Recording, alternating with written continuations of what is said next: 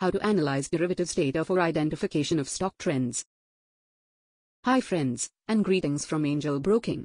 Today we are talking about something very exciting.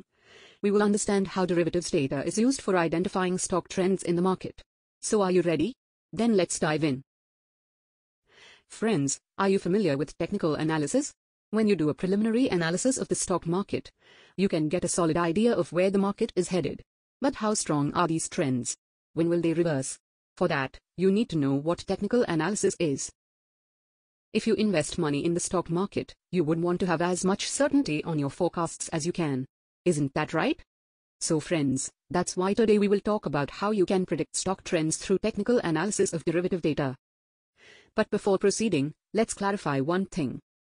Friends, technical analysis and fundamental analysis are not the same thing. So what's the difference between the two? Let's see. If you want to understand as to when to invest and where, then you will make use of fundamental analysis. In fundamental analysis, we use macroeconomic trends and crucial stock indicators like pay ratio, debt/equity ratios, cash flow, and so on. Investors also look at press releases to account for other information in fundamental analysis. On the other hand, if you want to understand as to when exactly a trade should be placed, and what's the best time to exit, when a trend might reverse, then you will use technical analysis. Got it, friends? In technical analysis we use quasi-statistical techniques and formal statistics to make our predictions and calculations. So much for the jargon. Let's see what these words mean. Basically, quasi-statistics is essentially a subdiscipline of statistics. By applying it, you can increase the precision of numerical data. Precision is the key word here. So friends, let's see how we can do technical analysis. There are two broad ways of doing technical derivative analysis. First way is through the use of indicators. The first step here is to design indicators which can reflect the changes in strength and presence of a time's eras. Feel confused? Let's clear it out. Friends, indicators are nothing more than a mathematical function of a time's eras. The parameters which constitute an indicator are usually decided by the investors themselves. Got it? Then let's proceed. Let's look at the second way of doing technical analysis.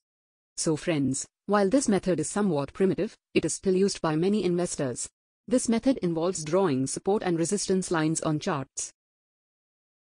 The violation of these lines is read as a significant technical event.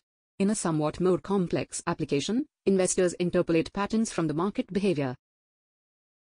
After that, on the basis of historical occurrences of these patterns, investors forecast price evolution of a stock. However, it is advised to not use this method in technical analysis. This is because interpolation of price evolution on the basis of historical occurrences assumes a fixed psychological attitude towards money. In such a scenario, traders can also justify their position instead of objectively reaching a result. That's why it is better to stick to indicators. Now, the crucial thing about indicators is that they are suited for a certain type of market. While some indicators are oriented towards trending markets, others are oriented towards consolidating markets. So friends, this is how indicators-based technical analysis works. These days, you can automate technical analysis. Investors can now build expert rules into their indicators to reach an objective evaluation of a situation or a stock. There are many existing indicators which can be automated to produce trading signals. These signals are triggered when specific events get triggered. So friends, if a certain set of indicators is producing the same signal, you can place your trade with greater certainty.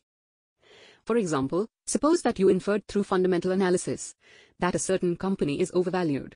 If your indicators confirm your position, then you will be more comfortable in buying those stocks. Isn't that right?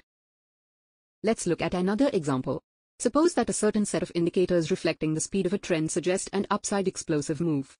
In such a scenario, you can make use of a leveraged payout structure to make an explosive upside move.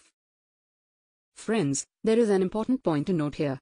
Without fundamental and technical analysis, using derivative structures can prove dangerous. While there is tremendous scope for gains through derivatives, investors must do rigorous analysis and market research in order to stay on the positive side of these gains. So friends, this was a snapshot of technical analysis through derivative data.